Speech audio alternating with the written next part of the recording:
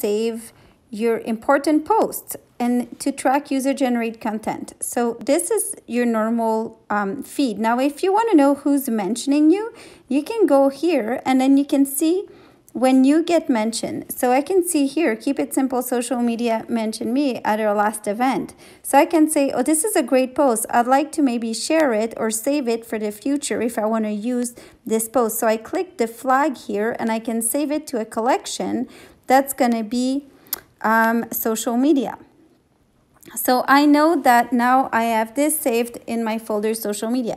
If I'm on my feed and I look at different photos or some content that I like, I can say, oh, this is actually someone that's got something interesting. So I can say, oh, I really like, for example, this course. I like how they do their video and I want to remember it. So I can put here and put it in my little saved folder and save it to a collection that could be something that I can think about for this other folder.